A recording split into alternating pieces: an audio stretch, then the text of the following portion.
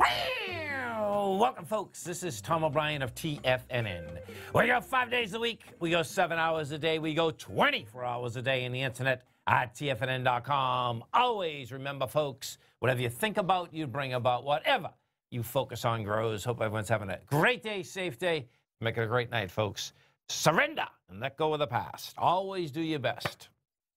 Whatever life takes away from you, let it go. When you surrender and let go of the past, you allow yourself to be fully alive in the moment. Letting go of the past means that you can enjoy the dream that is happening right here, right now.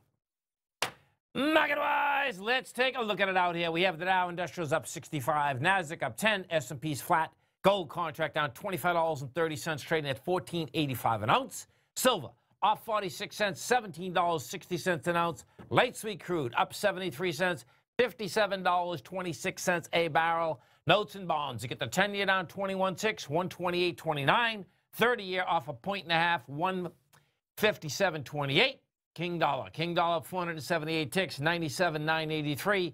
The euro is at 110. The yen is out here at 109.23, and the pound is at 128 to 1 US dollar. Our phone number is 877-927-6648. Give us a call, folks. Want to know what's going on in your world and the world of the S&Ps. Let's take a look at them. We get a lot to cover, and we're going to cover it right here, right now, because we get metals action, dollar action, S&P action. S&P action out here, we haven't hit an all-time high yet.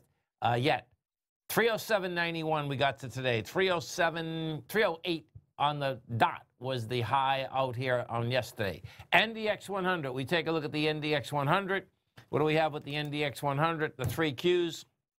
Looking at the NDX 100, that we hit $200.55, and that did go to a new all-time high. $200.51 was the high, and the Dow certainly is at a new high because we're up 81 points in the Dow. Dow new high out here at 27,560. Okay, notes and bonds. Here we go, baby. Notes and bonds. So what do we have? You get the 10-year note, 30-year bond. They're going after the September 13th swing low. Bottom line, going to be pretty cool watching how this shakes out. Now, they haven't held price at all. That being said, it's anemic volume as how we're coming into this. We're coming into this with 1.6 million contracts. We did 2.4 million at the 128.16. So we've hit 128.27. I suspect more than likely we're going to go down into that level tomorrow. That being said, what you also have is that you're also going into the August 1st sign of strength. The August 1st sign of strength is where bottom line is that we broke topside and went to a new level. If we go take a look at the TLT, you're going to be able to see it a little bit clearer, because what ends up happening, of course, is that the future contracts every 3 months, you got to push these things forward. Inside the TLT, what you'll see here is this. Now, the TLT is the 20-year plus ETF structure. That's down $1.84 today. You're trading $136.87. You have volume out here of 9.8 million. Now, the swing low is 136.54. So we hit 136.73. That number there is 18 million. Not only that, as when we broke topside, you were breaking topside with 26 million, and then you went even higher with 32 million. So I do expect tomorrow we're going to end up getting that tested. Bottom line, we'll see whether price can hold. Rejection of price, bottom line, it blows it right through. Gold contract. What do we have with the gold contract? Same type of setup inside the gold market. Gold and silver. They whacked gold as well as silver out here today. If we take a look at the gold contract, what you're going to see is that you're down $25. You get, now this is where this gets really wild. You get monster volume. You have 565,000 contracts. Yet you haven't even broken the small swing point yet. Now the small swing point in gold is 1478. We went to 1480.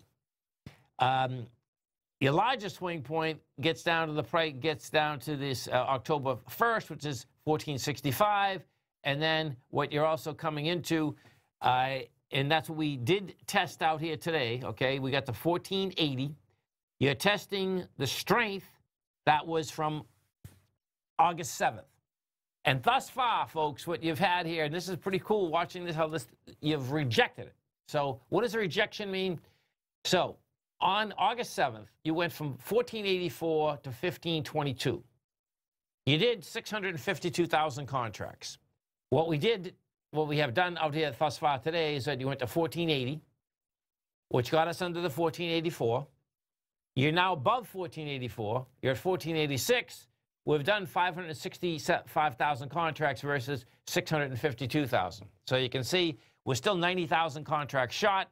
You had lighter volume, rejected price. Bottom line, we'll see how this shakes out. Meaning that you get a full rejection and you get a ride back topside. Let's go take a look at the 30-year. Now, the way that is set up that's what it wants to do. Okay, we understand we're in the probability business, but bottom line, when you get a rejection of lower price like this, you get a flush out to the downside.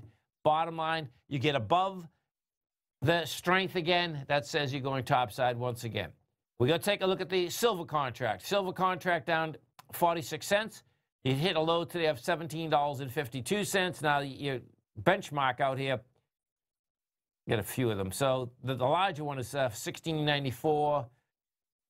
And we're talking, you got one's 96,000 contracts, another's 134,000 contracts.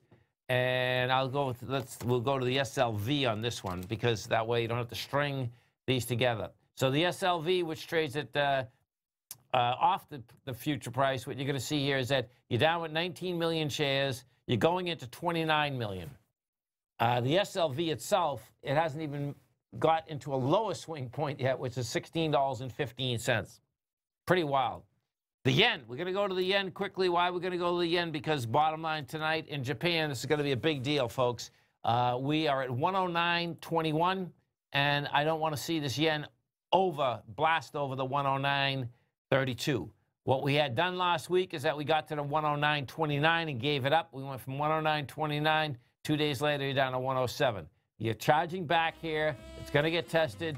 We'll see how this test runs out tonight. What's also going to happen in Japan tonight is that you're going to have SoftBank come out with numbers. So not that that trades in the United States, but what we do have, because we've had so much publicity with WeWork, with some of the Slack, with some of the other companies that he does own, that's going to be a number out here tonight.